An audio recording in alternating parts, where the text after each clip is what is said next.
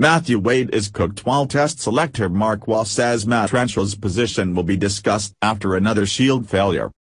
The all-important final round of Sheffield Shield matches began on Monday with a host of players looking to send one final message to Test selectors ahead of the Ashes.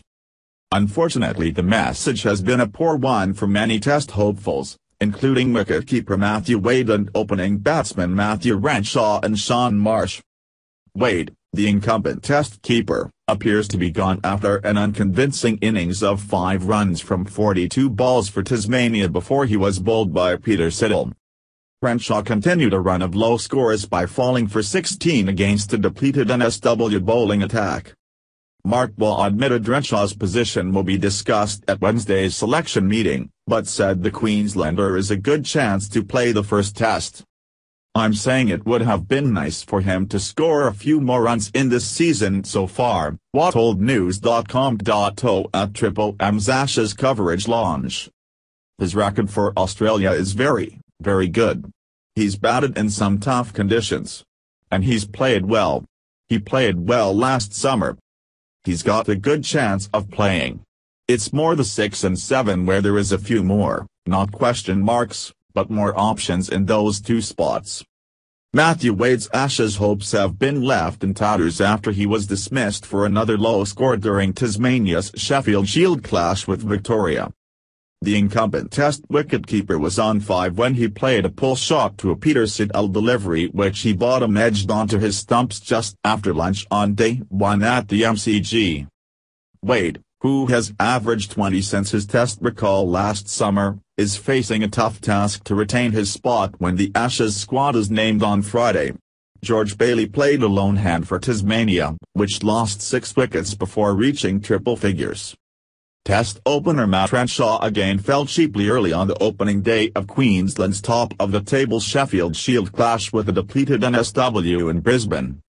At lunch on Monday, the Bulls were battling at 472 with Usman Khawaja on 31 not out at Allan Border Field as the Blues rested their Test pace trio Mitchell Starc, Pat Cummins, and Josh Hazlewood. Renshaw fell for just 16, missing a chance to alleviate pressure on his Test spot before the Australian squad is named on Friday for next week's Ashes opener at the Gabba. The Bulls opener finally ran out of luck and has now made just 69 Shield runs at 13.80 this summer. Renshaw was given out caught behind by wicketkeeper Peter Neville off ex-Test seamer Trent Copeland, 2-12, in just the 12th over. Renshaw was unhappy with the decision, standing his ground before trudging off. His innings lasted 38 balls and included 2 fours. The tall left-hander failed to capitalize on NSW resting their Test speedsters. Renshaw got off the mark with a leading edge for 4 off Doug Bollinger, 225, on just the 3rd ball of the match. He also played and missed several times and survived a confident Bollinger LBW shout on 11. Test batsman Khawaja looked untroubled in his unbeaten knock. NSW Gloverman Neville, reportedly in line to replace incumbent Test keeper Matthew Wade for the Ashes opener, nabbed 3 catches. Shaun Marsh failed to apply any pressure on Matt Renshaw by failing in Western Australia's first dig against South Australia in Perth.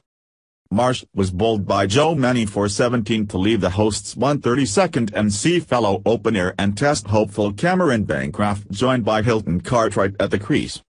Bancroft caught the selector's eye with scores of 76 not out and 86 against NSW earlier this month. Cameron's 2 innings were really good against the Test bowling attack, Waugh told News.com.au. "That's the sort of performance as far as me being a selector that is really good. That sort of innings definitely puts you high in the order."